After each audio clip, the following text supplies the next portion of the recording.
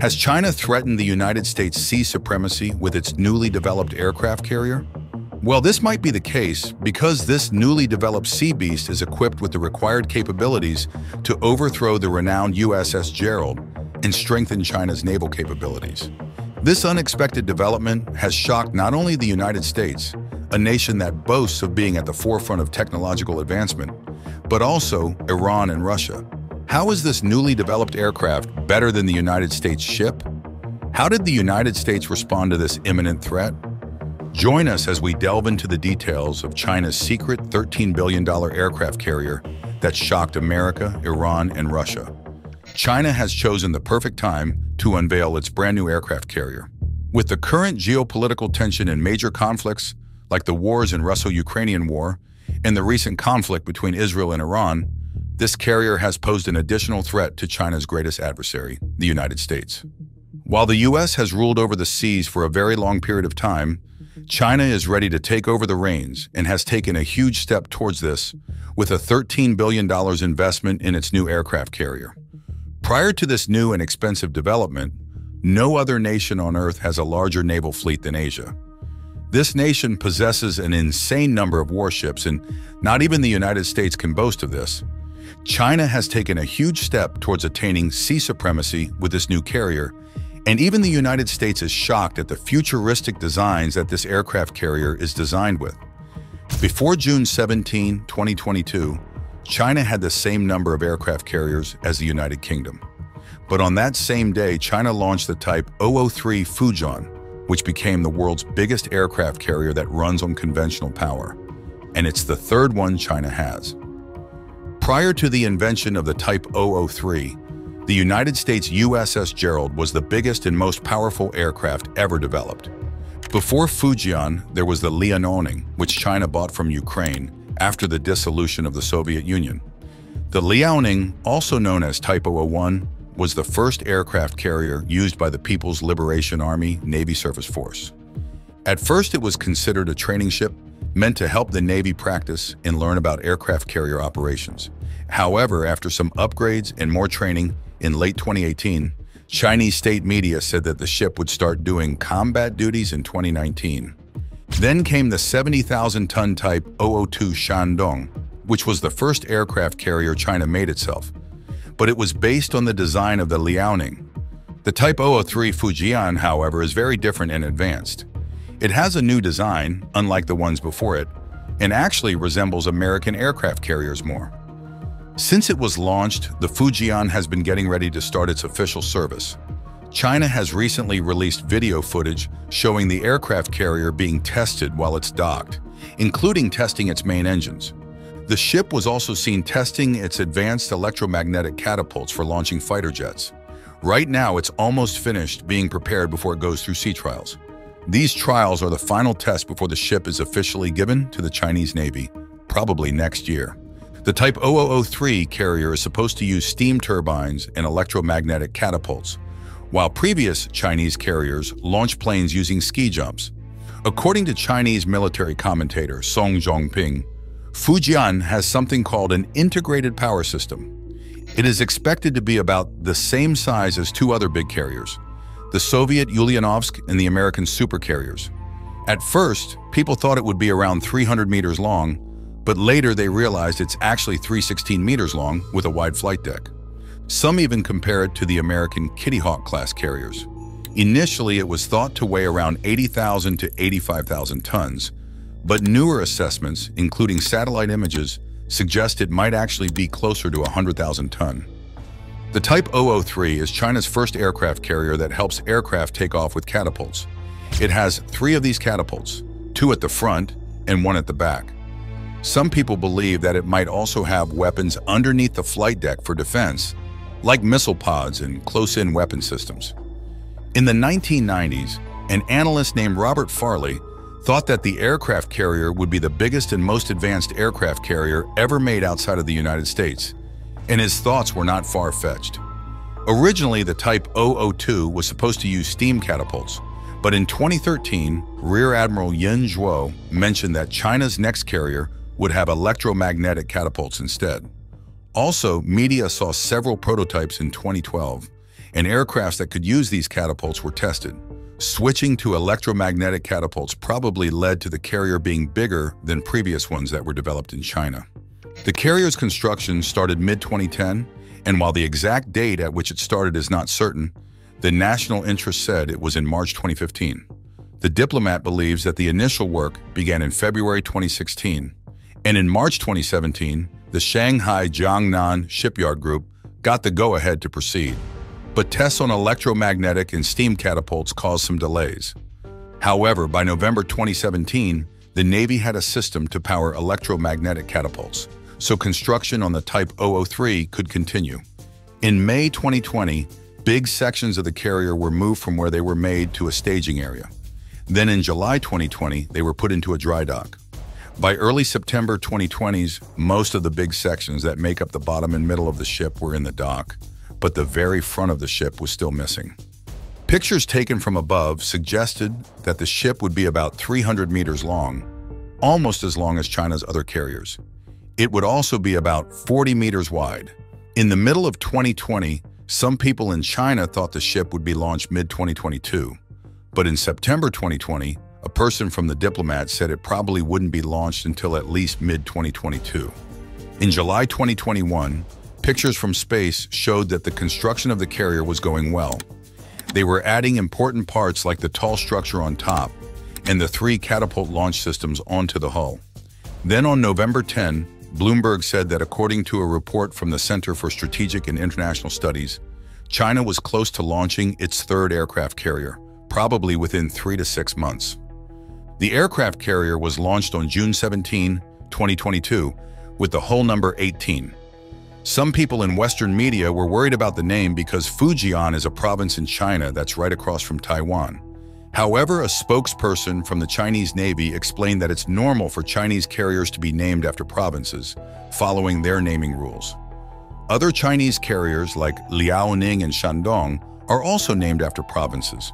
The 3rd carrier is expected to have a larger air wing. In September 2016, a prototype of the J-15 carrier-based fighter was seen being launched using a catapult system at the Shenyang Aircraft Corporation.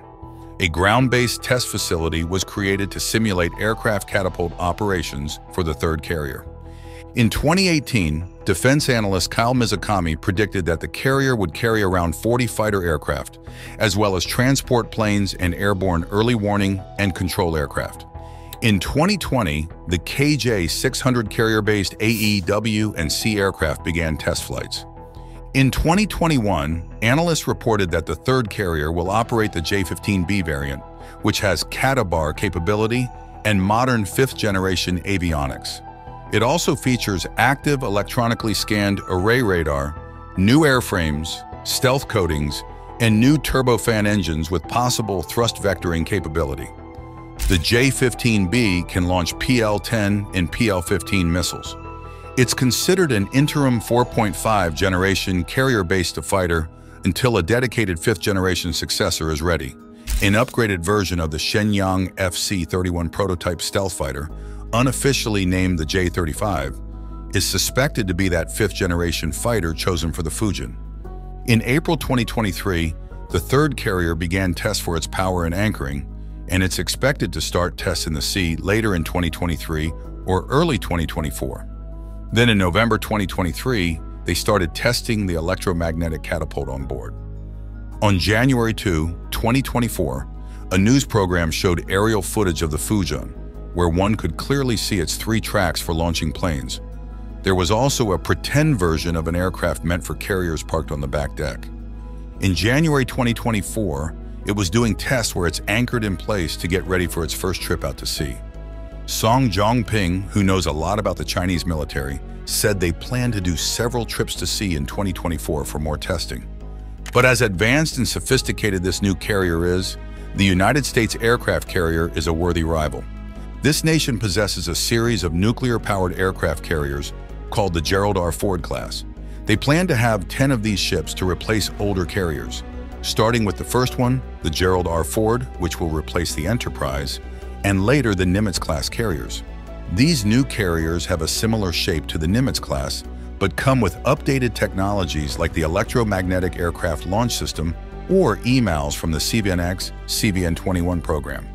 They also have other design improvements to make them more efficient and cheaper to run, like needing smaller crews. The class is named after former U.S. President Gerald R. Ford. CVN-78 was ordered in 2008 and joined the Navy on July 22, 2017. The second ship in the class, the John F. Kennedy, is expected to start service in 2025. This class aircraft carriers have features like advanced arresting gear, automation reducing crew size, updated missile systems, advanced radar, electromagnetic aircraft launch system, new nuclear reactor design, stealth features, and the ability to carry various aircraft, including drones. They also have a more aft island location and are designed to sustain high sortie rates for extended periods. The Nimitz-class aircraft carriers have been important for U.S. military strategy since the first one was built in 1975. These carriers weigh about 100,000 tons when they're fully loaded and can go really fast, stay at sea for 90 days without stopping, and launch planes to hit targets hundreds of miles away. For example, the USS Theodore Roosevelt once spent 159 days at sea during Operation Enduring Freedom without needing to visit a port or refuel. Although the Nimitz design has been updated with new technologies over the years, it's not able to support the latest advances as well. One problem is that it doesn't generate enough electrical power, and it's getting heavier with each upgrade, which can affect its stability. To address these issues, the U.S. Navy started a program called CVN-21, which later became the Gerald R. Ford class carriers. They made improvements by using new technologies and designing the ships more efficiently.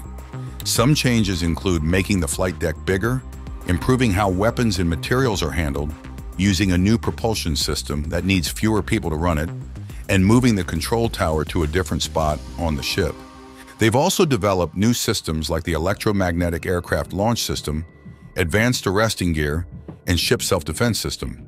These upgrades will allow the new carriers to launch more planes, generate more power with less fuel, and make life better for the crew. Catapult, number 4 on the Nimitz-class carriers, can't launch fully loaded aircraft due to low wing clearance. The movement of weapons has been made faster with higher capacity weapons elevators. These elevators are positioned to avoid aircraft movement areas, reducing traffic problems. The new Bechtel A-1B reactors on the Gerald R. Ford class carriers are smaller, simpler, and more powerful than the Nimitz-class reactor.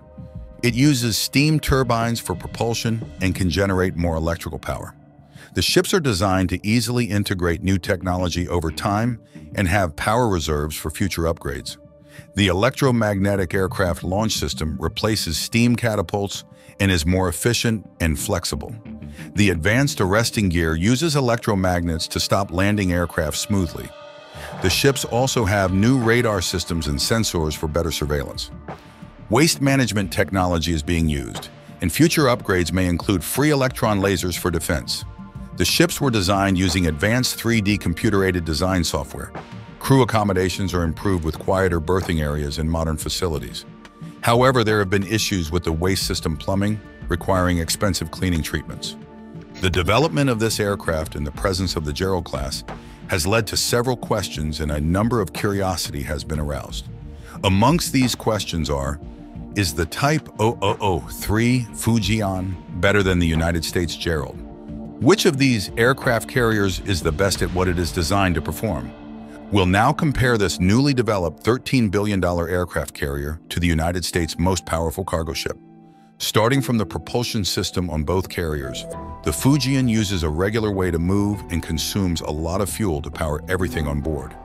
There's little information on the Fujian's propulsion system because it's new and not much information has been shared about it. But even if it has powerful engines, they probably aren't as good as the ones on the American carrier, which uses nuclear power. The USS Gerald Ford has 2 super advanced nuclear reactors that can keep it running smoothly for up to 25 years without needing more fuel. This means it can travel anywhere without worrying about refueling. And it can go really fast, making it able to visit allies or cause trouble for enemies all over the world. Now, on to the use of AI and automation. The Fujian carrier is going up against the most advanced American aircraft carrier ever, especially in terms of AI and automation.